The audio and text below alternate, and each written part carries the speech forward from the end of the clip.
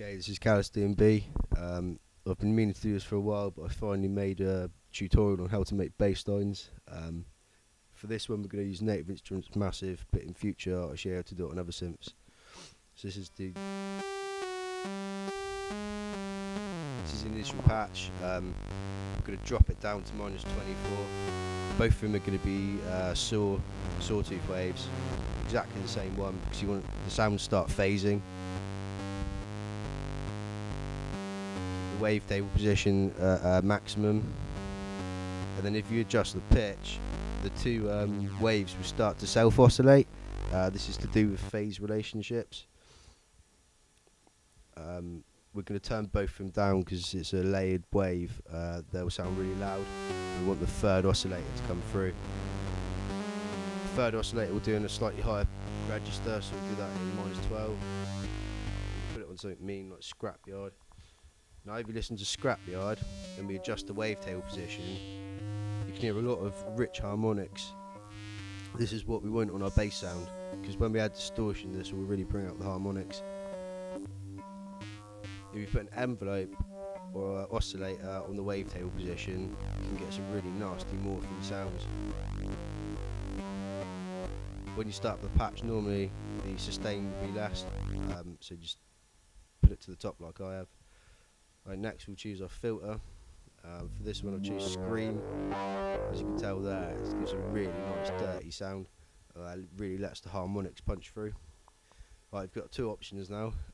You can go into voicing, and you can either turn up the unison to make the sound fatter. This will be in polyphon mode.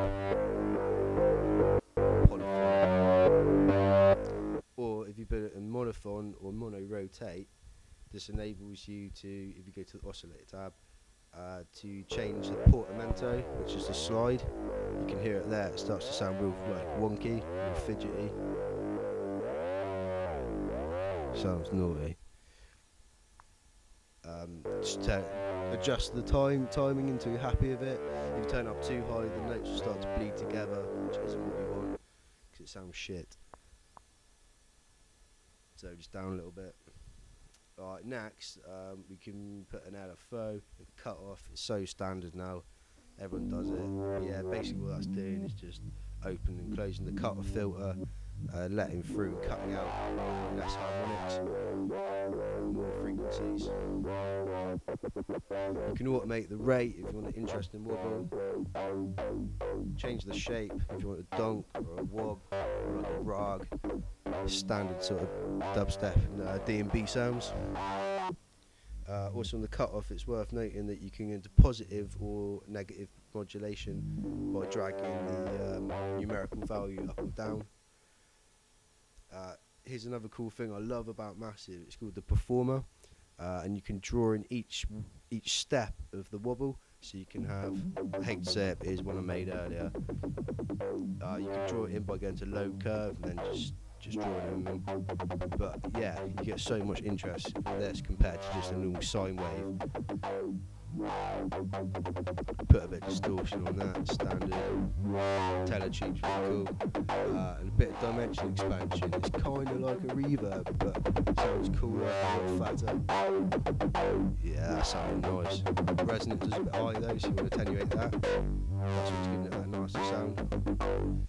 Basically, all resonance is where the last point of cutoff is. It gets that frequency and boosts all the harmonic content in it. And that's all resonance is. That's where you get that scream effect from.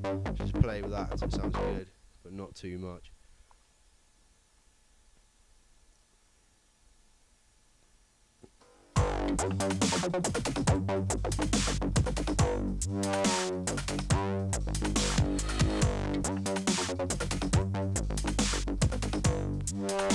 Also, we can put these macro controls in. To be honest, I'm not entirely sure how they work or what they do, but just throw them in anywhere. Like generally you get some real sick sounds out of it. Just experiment, that's what patch making is all about at the end of the day.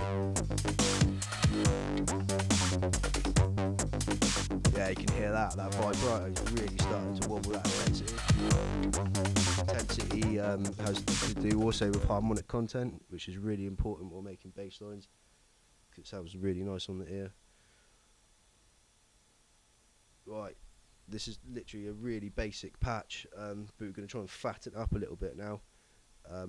First of all, I'm going to put a compressor on just to keep the peaks all steady. I'm not going to go into it, I'm just going to put it on so it doesn't clip.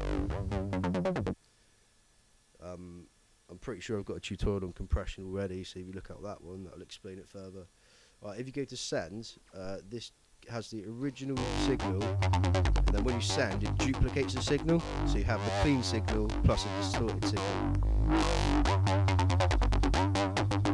For this, I use native instruments, on-force homicide. It's a really, really sick plugin. It's not even very expensive, so it's worth buying.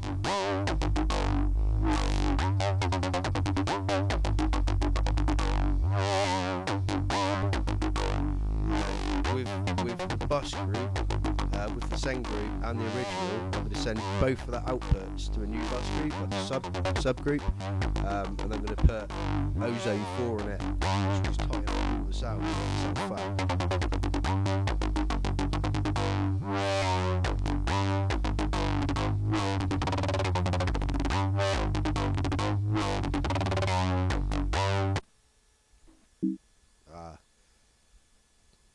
yeah, my computer keeps on wigging out.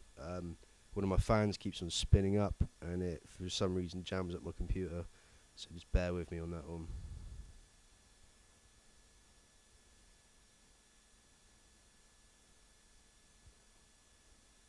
If you don't have homicide, you can always just use Logic's native plugins like Guitar Amp. Just put that on the send channel and just fatten up the sound.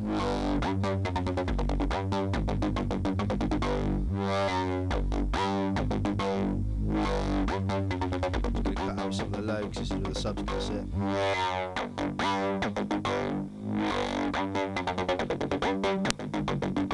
Sweep around until you get the nice sounds, bring them up, drop out sound you don't like.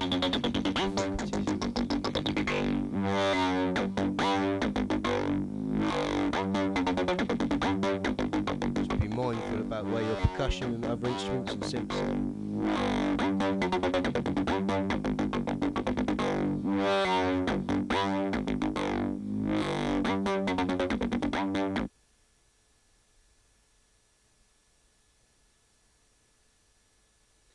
Another plugin I really like is Camel Fat by Camel Audio. It's also not a very expensive plugin, and it's well worth getting, especially for making D&B bass lines like Big Reese's. Because the resonant filter on the band pass is absolutely amazing, and the distortion is decent as well.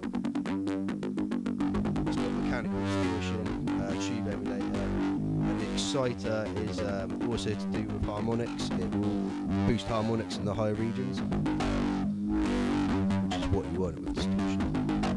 Oh, that's sounding mean. That's sounding nice, man.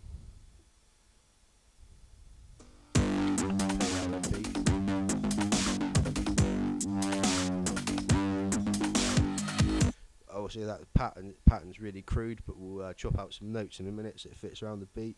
That's a really important thing to do with making bass lines, just to get it in the groove and get the feel right.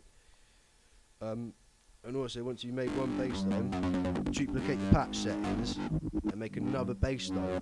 Fuck around with the original patch and have loads of variations of the patch. And then you can go into the piano roll and start chopping out notes. So you've got synths going in between the notes. You'll never hear a tune now which is just one bass line, because it's boring. You could have got away with it 4 or 5 years ago, but not now. The level of production's just got mad, so you've got to try and keep up with it.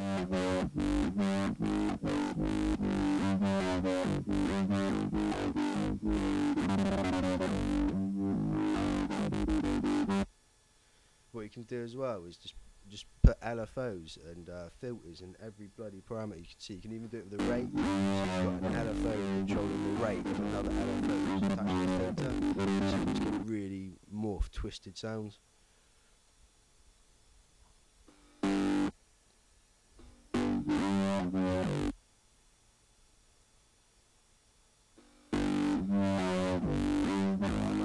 Wigging out a little bit, so I think I'm gonna have to call it a day here. But if you've watched this and you think his patch is shit or whatever, just keep on watching for the next tutorial, because this is what I'm showing you. You can make a really basic patch, make many variations of it, bounce them down, and then put them in contact. And I'll show you some ways to make your bass sounds absolutely mint. So make sure you watch the next one if you watch this one. Alright, I'm going to wrap it up there, but stay tuned for part 2.